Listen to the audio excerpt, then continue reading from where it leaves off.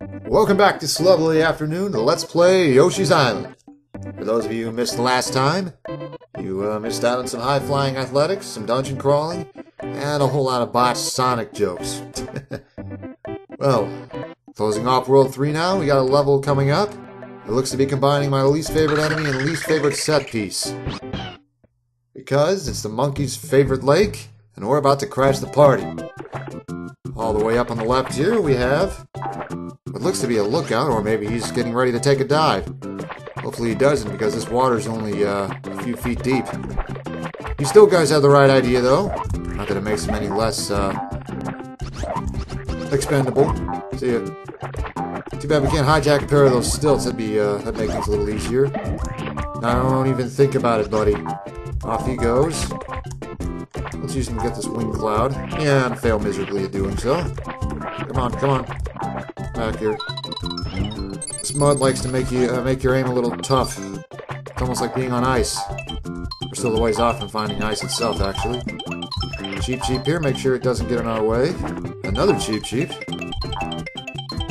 Food everywhere. Is this why it's the monkey's favorite lake? Here we have a whole chain of them just hanging around. I'm so sorry. Make sure you get the flower here without getting too close and letting them run off with Baby Mario. Give them a wide berth. Continue to move this would-be paddle wheel around. Eat the cheap sheep so they're not in your way. Up here? No, those coins are all yellow. And onward! We have a very inconspicuous... No, that's not the word I'm looking for. Very conspicuous hidden wing cloud. With a pipe just over yonder. And we have another submarine section. Da-na-na-na-na! Heading downward here, we'll find this area is a little more straightforward than previous ones. Just keep heading forward. Duck into these little side areas to grab the coins within. Very simple. Remember, don't bother with the Loch Nester, just stay out of his way. Before you touch that Yoshi block, I know it's a little late for me to be saying this, but make sure you have all 4 of those red coins. You should have 5 total. Because that wing cloud back in the main part of the level doesn't come back, so you have 1 chance to get those. Again, it's not all that difficult to make sure you get them all, just don't fail a spot check, please. Oh, and you can get up here. Not that there's really much you can do up here. Second section of the level already. We're making some progress. Here we are, another monkey. And yes, that wing cloud did have only 3 stars. But once you get to this dry land, move fast so that fly guy can't fly off with that red coin. I can imagine it must be a real pain in the ass to be coming through here the first time in a while and to miss that. Let's get this crab out of our way. 1, 2, 3. We seem to be absent some eggs. Let's use him. Pop this wing cloud to have its seed that it was containing fall onto that narrow spot of land just above the water surface, as you can see with the graphics here. Creating a sunflower that gets us this flower and egg block. I gotta wonder where those monkeys are getting those missiles.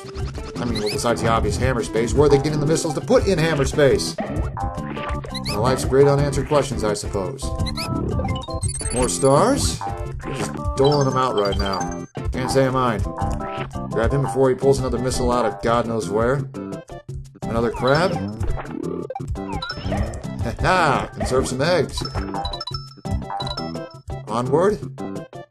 This guy's pulling cacti out, and actually, if you manage to eat the cactus before you can throw it, you stop throwing entirely and start running away from you. Yeah, that's right. Get out of here. So, just out of view, in fact, so far out of view that you have to have it in view in order to activate it. There's a wing cloud up here. That'll create another one of those giant sunflowers for us. And no, it's not just a stalk to nowhere, because if you jump up and to the right, you have another one of those goddamn secret areas arbitrarily hidden in the trees. Green melon for you, but the monkeys drop down on you from above here, so be sure to give yourself, be aware of them so they don't sneak up on you and steal Baby Mario and do all that annoying stuff they usually do. Here we have an arrow made out of coins, including a red one. Stars in this one. An extra life in this. Let's double back to grab some of the rest of these coins. If you fall down at any point, well, I'll show you in a second here. Fall down, If you fall down at any point, you can just hover back to the left and end up back in the secret area. Useful if you didn't get everything the first time around. The monkeys will respawn though, but so will the melons. Just keep a spray of seeds in front of you at all times and you'll be fine. Alright, back down for real this time. Here's those fake flowers again. Here's a neat little trick. You notice how he's kind of spinning in the water real slowly?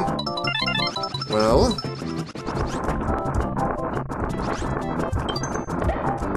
didn't work that time. Alright, we'll get it to work. Don't worry, everyone.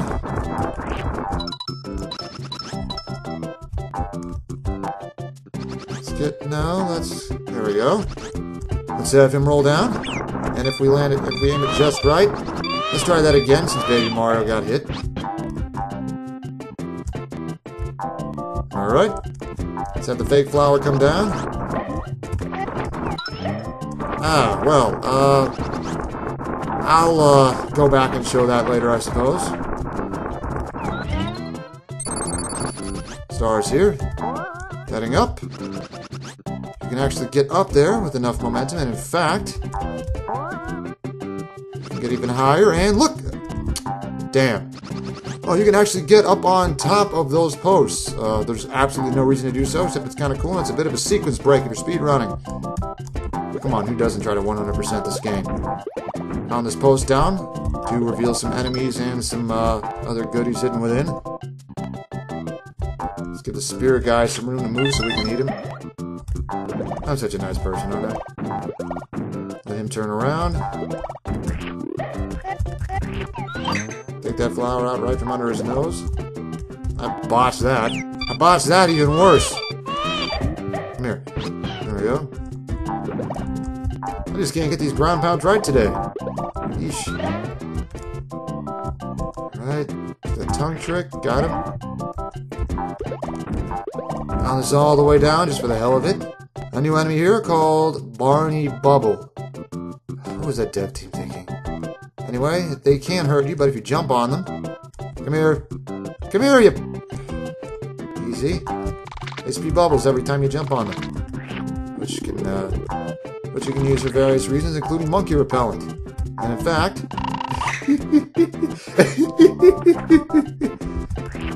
let it be known that my impressions are kind of hit and miss. Wait, did they jump into the water? Okay, this one's back anyway. That's right, get back! Get back! You guys, let's use these as a stepping stone to get up here. Stone, flintstone, rubble. I'm sure there's a pun in there somewhere. There's nothing up here, and there's nothing over on the left here either. Oh, wait, there is! I stand corrected! Let's pop this middle ring first. Thank God he didn't get plowed. Come here. Come here. Come here. Here's a good little bubble monster thing. He's just staying away from me. Come on. Did I scroll him off? Really? Ow. See, they can't hit you. This level hates me. I swear this level hates me. Worth mentioning that this level is among the few that I don't remember all that well compared to the rest.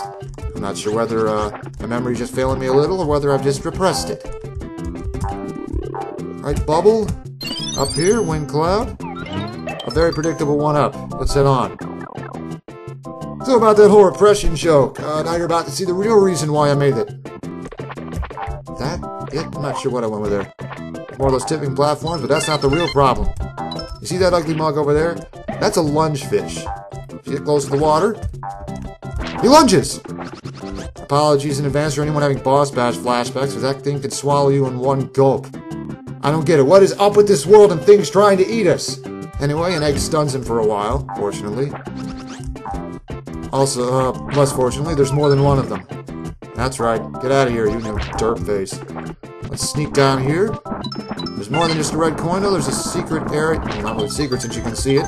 A conspicuous, but not exactly easy to reach area, with a flower, a minigame hut, and a key right next to it. How thoughtful of them. This game's another round of popping balloons. Let's see if I can do a little better this time. No? Come on. Oh, no, you don't! Ha ha! Take that, bandit. Alright, and a free 10. We can just head straight back up here and avoid the fake flowers. There's another one. Apparently they just, they must be indigenous to this part of the island or something. I see you, glaring lunchfish. I see you too. Get out of here. Alright, you want to pound these posts down for a couple reasons. Be very careful here because that lunchfish can actually grab you right off the land. Double especially because those slopes are muddy, and I should mention that little spoilery thing I've just done twice now, shouldn't I? Yeah, so if you hit the water with an egg at just the right angle, you can actually skip them across the water. It's not all that much of a spoiler though, as you'll see in a little while. That was the last of the red coins. We in fact have every flower. And now for the reason we pounded those posts down. A staircase that if we pounded those down will extend all the way to the left. And let us reach that cloud wedged in between the rocks. Hey lunchfish, can't get me now. Can't get me now. Stars? And we seem to be low on eggs. And we'll have to brave this pain in the ass. And I'm not talking about the fake flower. To reach this egg block, make sure you're standing on the right side so the eggs fly to the left here. Almost fell, that was close. And now with just the right amount of aim, you can shoot an egg straight up here. Always seems to only work the second time. But hey, a 1-up. And with a perfect score in tow. Hello, goal ring! Come on, give me a bonus, give me a bonus. I haven't seen one in forever now. Come on, come on. Thank you! Ugh. 30, 25, 100. There we go. And we have the other bonus minigame available in World 3, Roulette. Set the number of extra lives to bet on with the control pad. Press A to start and to stop. Combination of the 2 tumblers and the number of lives you bet give you 1-ups. Of course, you can't play it if you only have 1 remaining. Bad idea to bet that. So basically, you can choose how many extra lives to bet here. Let's just start with 5. By pressing A, you will make the spinning wheel stop spinning, landing you on either a plus sign or a multiplication sign. Come on. Ow. Well, that's the worst reward you can get, losing every single life you bet, but you can get, as you can see, you can land on 1, 2, or 3 as well, and give you an additional 1 to 3 lives, or even multiply the lives you bet by up to 3 times. Of course, with my luck, what did you expect, right?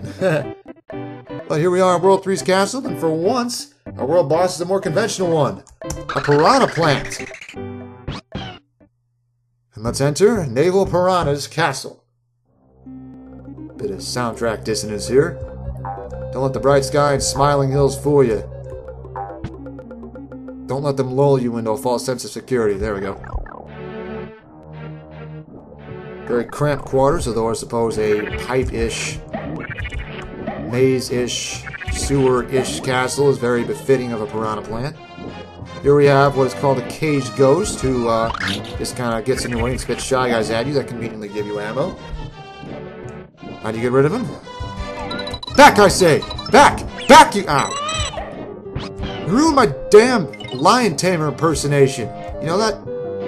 There. That's it. Back. Get back. Yeah, that's right. Okay, these things? Oh, believe it or not, they're called, I kid you not, they're called Hootie the Bluefish. If you ask me, I kind of prefer the Japanese name, Propeller Piranha. Works a little better, a little less of a groan-inducing pun. So I know we have a raven here. No real apparent reason for them to be there, but hey, free food.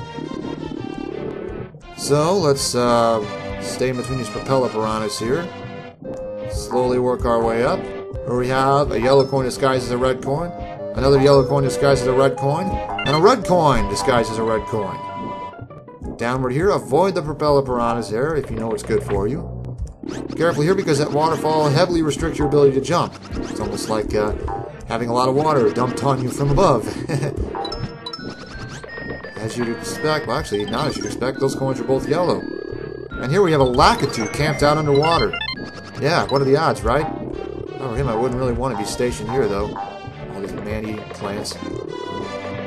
But as the water carries us downward. Duck. Olay! Duck again. and onward. Seems we're in a bit of a reservoir area here. Coins hovering right above the water. Could this mean? Try to throw an egg and an arrow, and hello! You can get the coins placed underneath. Yeah, it really wasn't much of a spoiler after all, because... provided you got the proper angle here. Provided you have... There we go. You can skip an egg along the water surface to collect those items. You can get these coins directly, but let's use an egg. We'll skip on the surface of the water to get the coins. Could we be seeing some classic Mario level design here? Teaching you a new concept in a boss level? What could this say about the boss? Things get a little trickier here because we have piranha plants guarding these items. Okay, that works.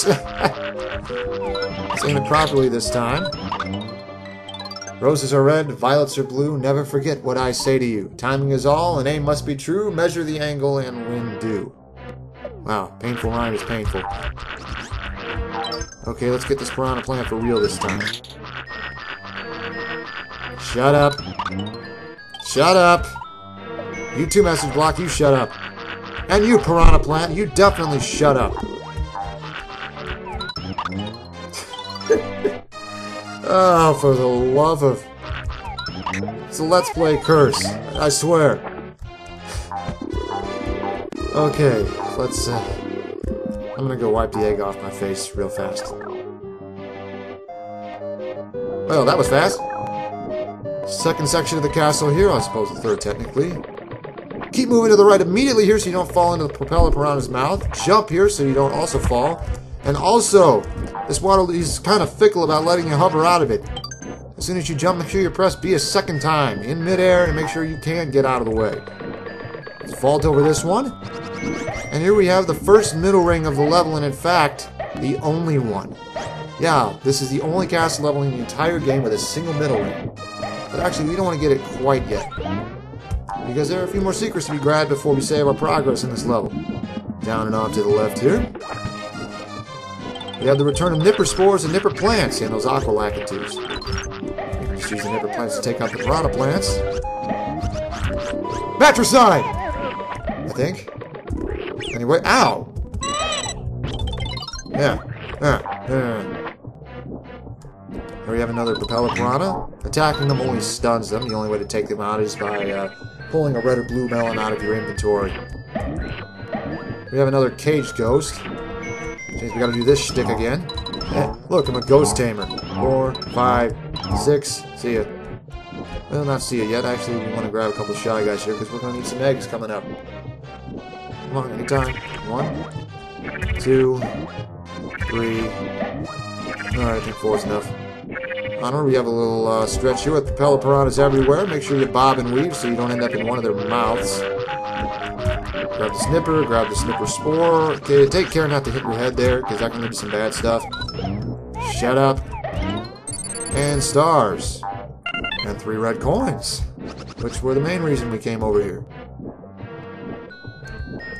We're gonna have him again. I feel like it was actually a bit of a trick to make sure he doesn't get in your way as much. You notice how they grow out of the little caged area when you first get near them? Well, if you aim it, if you set up an egg just right, let go of it right away, and that can happen. Send him back down into his cage before he can ever get big. Another one of those new techniques I didn't know existed until recently. Like I said, you learn something new every time you play this game. It's amazing. It's a sign of a game that's aged very well. So we're back in this central chamber here. This time we're going to go up and to the right. Looks like those Patooey Piranha's going to do their thing. Wait for an opening. There we are. More Nipper Spores here, just get them out of your way. Interesting they're bringing those back from World 1-3, but again, they do make a level of sense here. Here we have a Patooey Piranha. That one's only shooting 1 cactus at a time. Guess they're being a little forgiving in that regard. My aim kind of sucked there. But here we have the flower he was guarding. None of those coins are red, though. And now we can finally activate that middle ring. See you guys!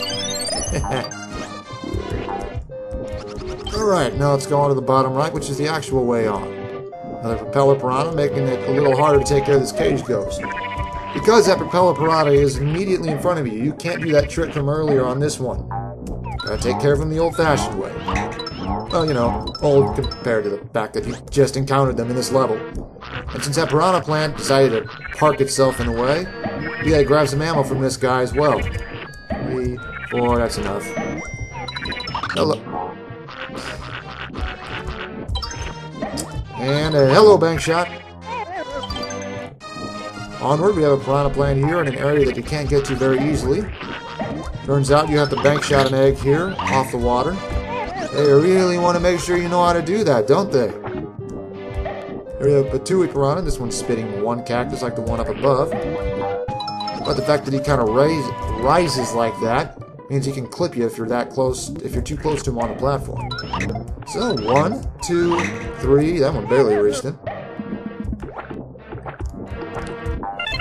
And in one fell swoop, we have the final flower and final red coin. Things are starting to wrap up here. And here we have a tulip to get those last remaining stars, but I kind of missed out on the chance to show you a little trick in 3-5, so let's show that for real now. I owe it to you guys. Let's use a green melon, and if you aim it just right, you can activate these tulips with a seed. That's been easier than I thought it would. Alright, let's head onward. Back ourselves up to where the boss room is. And on guard! Ooh, how about this? More momentous of an intro. The water carries us down into the central chamber. Centralmost? Regardless, we're real deep in the castle now. Water everywhere. We have a platform. And a piranha plant. Give it up, Yoshi, you... forget it. Little fun fact, in the Game Boy Advance version of this game and all subsequent ones, that little phrase is changed to having them call Yoshi an egg-throwing maniac. Makes a little more sense in the context, as you'll see shortly.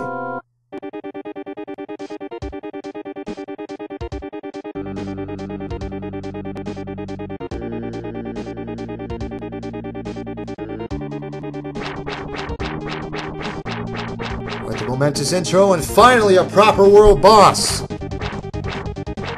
Naval Piranha's main method of attack is to try and ram you with that big-ass hitbox of hers. You notice there's a very, very prominent belly button that makes no sense on a plant. She'll spew out nipper spores occasionally, and if you let those fall and become nipper plants, they're your only source of ammo in this fight. They actually make you work for your eggs in this fight. And how do you hit that belly button down there, which is very clearly a weak point? If she'll stop trying to hit me. And whoa! That's another thing! She can fake you out with the ramming attack sometimes. Be careful. But bounce an egg across here to deal a hit. They really were warming you up for a boss fight. Onward. This battle arena is rather small, but with so few attacks, Naval Piranha is rather predictable. That's a second hit. As you can see, it's kind of obvious that you're meant to hit that belly button down there, so, but it might not be so obvious that you need to bounce an egg there. Oh, if you're rather younger, I suppose. Or inexperienced. Still, having Comet call Yoshi an egg-throwing maniac might give them the idea of using an egg. Helps a little better in context, and it's a little less awkward to say. And by the way, that navel bud there sticking out doesn't protect her. Because, with just a third hit, Naval Piranha wilts away. And we're done here. I bet if I do say so myself, especially considering all the easy ways you can get hit. Double especially with all the monologuing I was doing. 30, 20, 5, 100. And you know what that means? We have a perfect score for World 3. Which is going to give us, of course, an extra level and a bonus minigame.